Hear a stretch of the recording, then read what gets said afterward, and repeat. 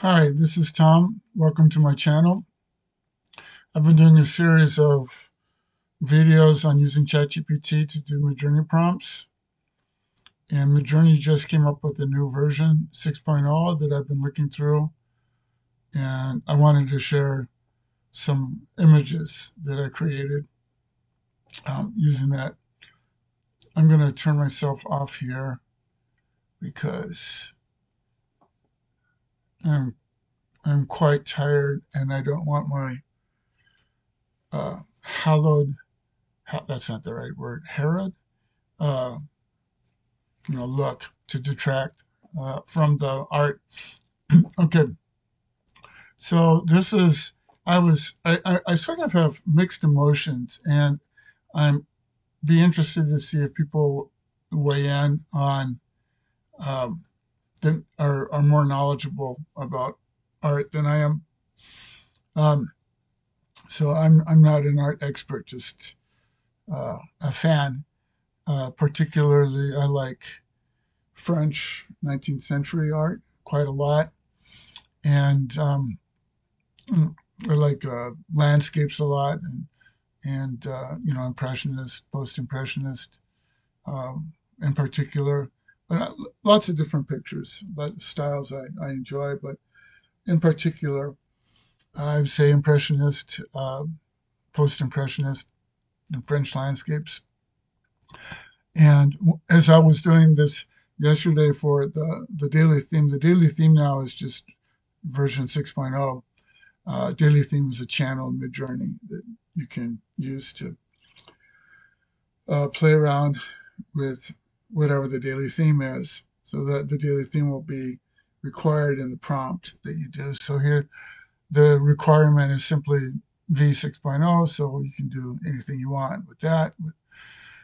And when I said I said that I had mixed emotions. I'll explain what I mean.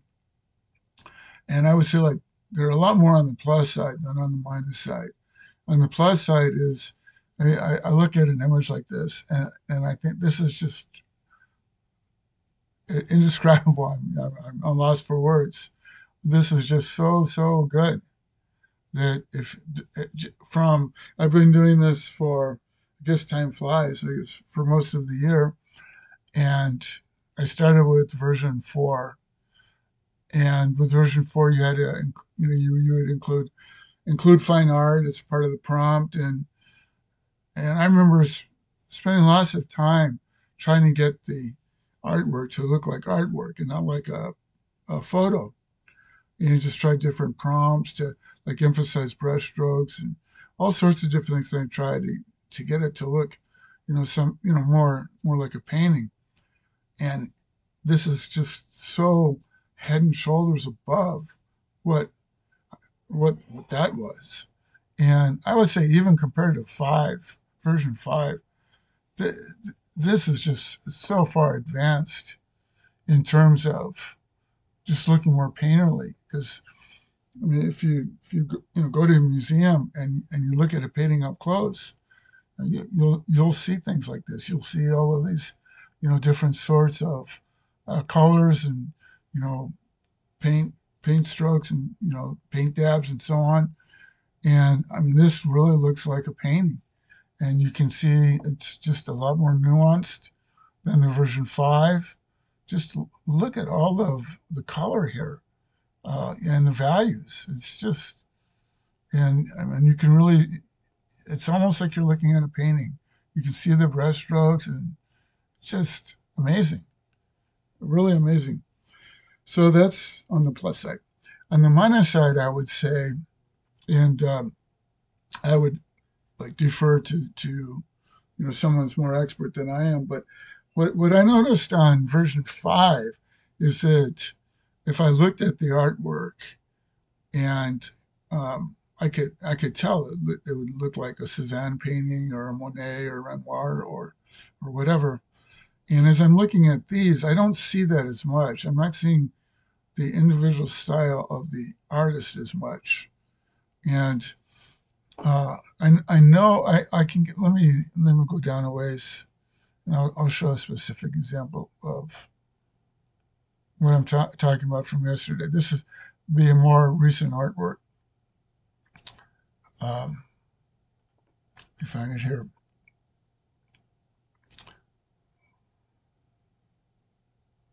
Okay, I'm looking for, yeah, this is what I was looking for. Okay, so this is Maria Coleman. Okay, it says quirky Socatra. All right. Now, I'm not sure if I've got a 5.0 version of this, but if you go to, if I just go to Google, and what was, let me make sure I get the spelling right. Uh, it's uh, Myra. Okay, Myra Coleman. All right, Myra Coleman. All right, Myra. Here we go. All right, so I'm going to pull up here. All right, so this is typical. These it's not making this bigger. Um, there we go. It made it bigger. So this style here on the right is typical of her artwork. And um, if you do a version 5.2, you'll get something that looks more like this, as opposed to something that looks like what we were just looking at, like this. So this is a stunningly beautiful picture, but it doesn't have the same stylistic uh, look as the version 5.2. And look in terms of the artist, looking like more like the artist did the painting. So that was sort of the mixed emotion of it, and um, I'm not I I'm not sure exactly how the process works. Like if they've actually done the actual release, or if they're still tweaking it, or whatever they're doing. But I'll show some of the pictures, and I'll be interested if anybody else has sort of noticed the same thing that I noticed, which is that the, the paintings are stunning, but it doesn't look to me like it's being as close to looking like the actual artist as the version 5.2. But this is a Monet. Um, I did this yesterday. I thought these were just, look at the clouds here, just in the shadows. And here in the snow, this is great snow. But you can see the different colors in the snow, the blues and the browns, and just looks a lot more to me like, so all of these look a lot more like paintings that you would see in a museum.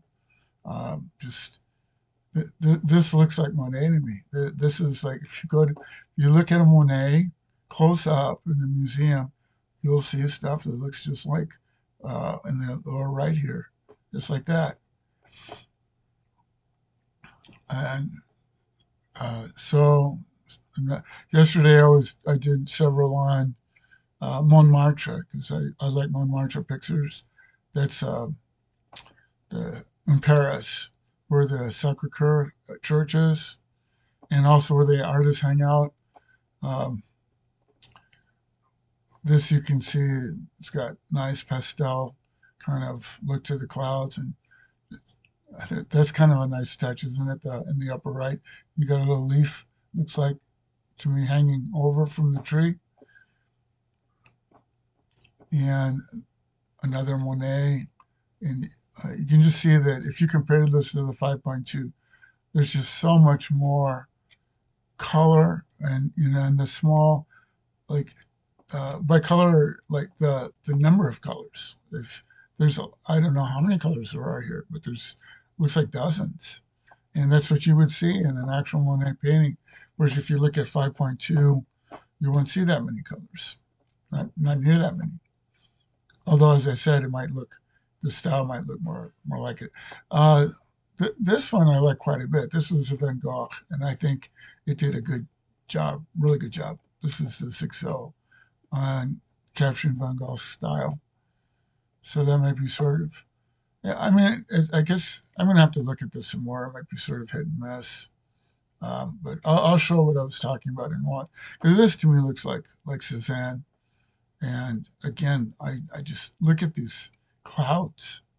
They're wonderful. The trees also just, uh, very, very nice. Um, so let me get to the ones. Okay, so these are the ones from today. This was like the Gleaners style kind of look to it. And what I did was I did some paintings um,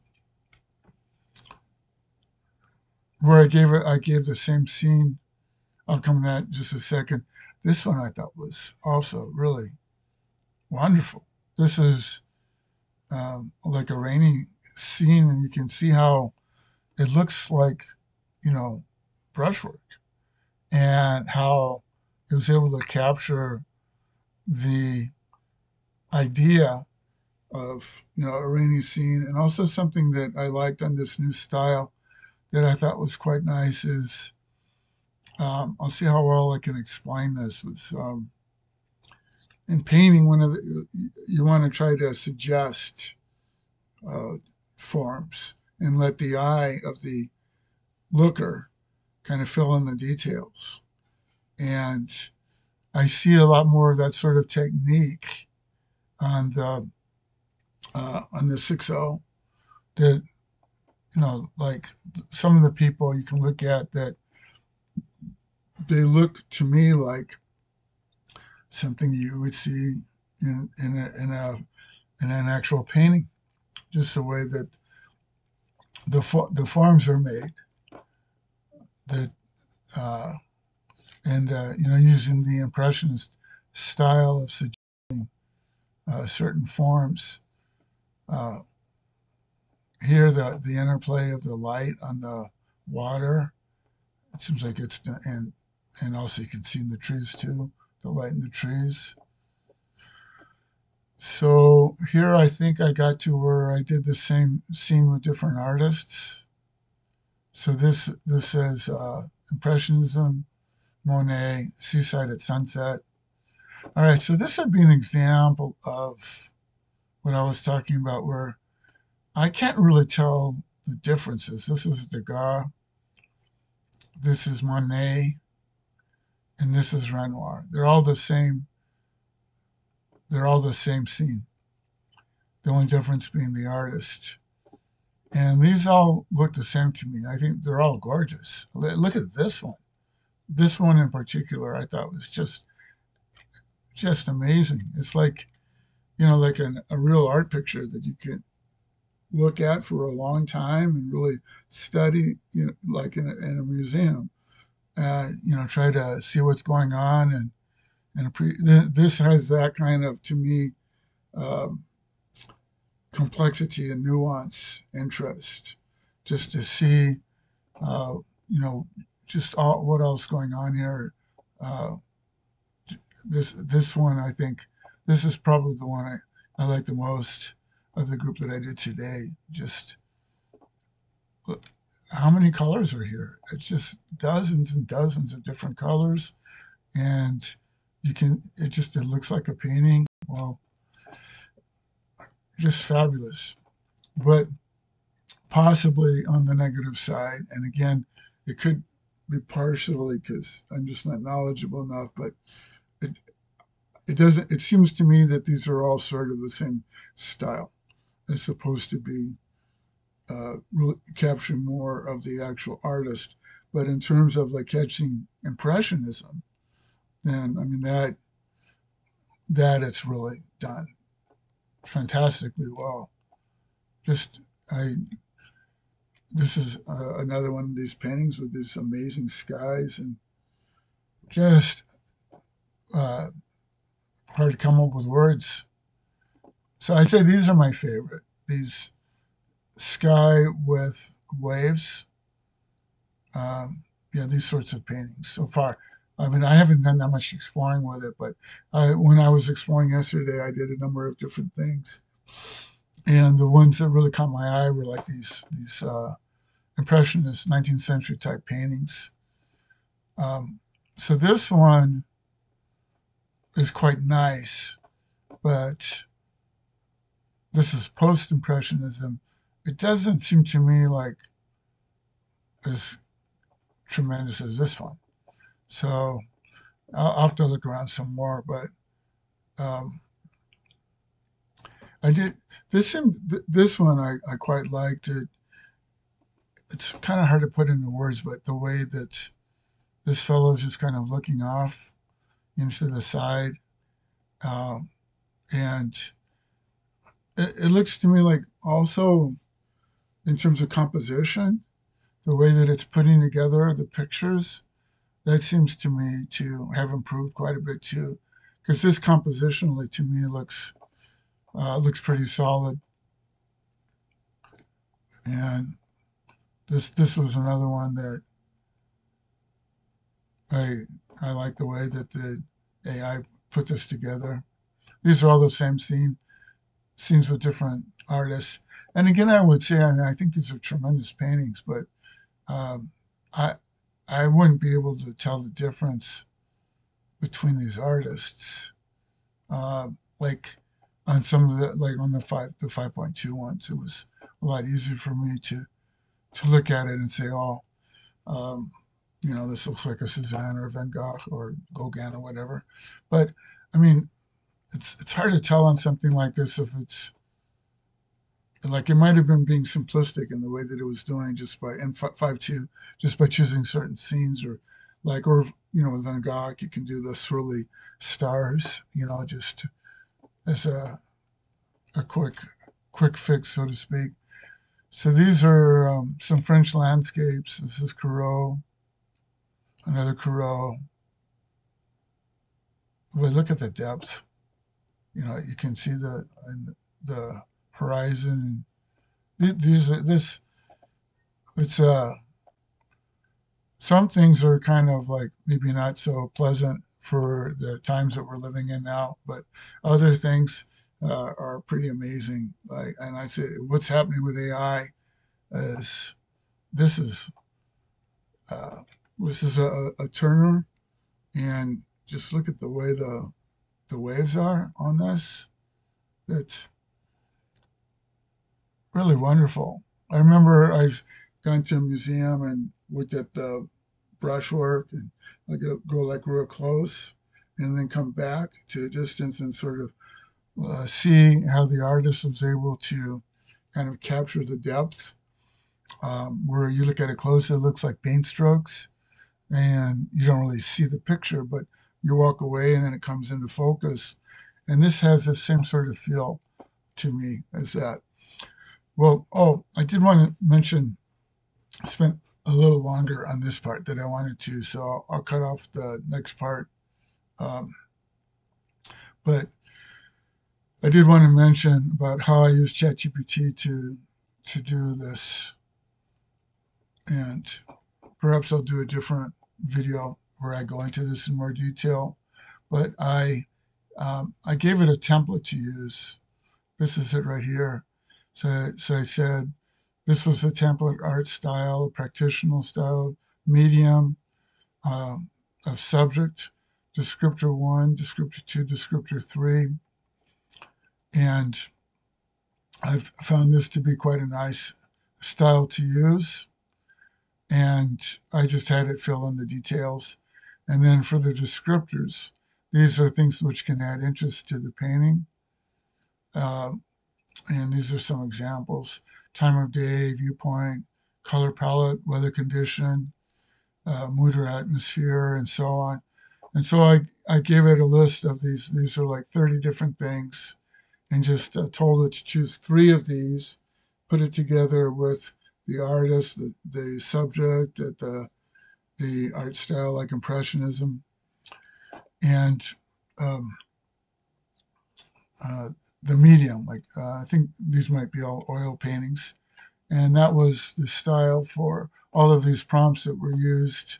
So it has like romanticism, the art style, the artist, the medium, subject, and then it's choosing, three different things from that list that I gave. And I think that's quite an effective technique to use for using ChatGPT to do Midjourney prompts, and I thought using that technique would be a nice way to generate these paintings. And I've already gone on quite a bit here, so I'll stop here. But in a future video, I might uh, go into that in more detail about using the template approach for generating this sort of artwork. Well, I hope you enjoyed uh, the the 6.0 paintings, and until next time, thanks for watching.